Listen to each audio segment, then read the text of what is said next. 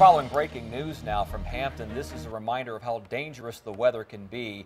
A citizen, it says here, from the Hampton Fire and Rescue was rescued from an ice-covered lake in the first block of South Hall Landing. Again, this is in Hampton, and Chopper 10 is bringing you this view over that area, South Hall Landing. They got the call at about 12:30, and they say it was a teenage girl attempting to rescue her dogs from that water.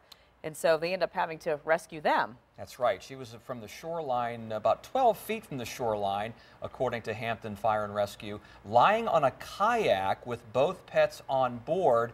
Now, she is exposed to the elements about 15 minutes or so and transported to the Centera Careplex for further observation. This Don saw this shot, a few minutes ago and said this is really the first time we've seen these lakes frozen over. Someone brought this up to us via Twitter last week to remind people out there, but it wasn't really cold enough yet. So, Don? Yeah, and what we can see here is a lot of it is open, but there on the one end of it right there, you can see some of that snow has really overpowered things. There was so much snow that fell 2 nights ago that it froze some of this on over, and of course our temperatures last night dropped at least down into the single digits, so it is a little frozen on the edges. So parents, if a lot of parents are still going to work and the kids are not in school, and the kids are old enough to be home alone, but they're not perhaps old enough to know the difference, to stay away from this. You can't walk on this, so throw the fear of God into them to stay off this ice, because it is very dangerous. You fall through this ice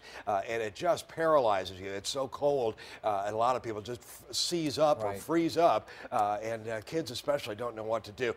So again, really throw the fear of God into your kids about this stuff. Stay away from the ice on the water. Now, just to clarify, we're not sure if she fell through the ice.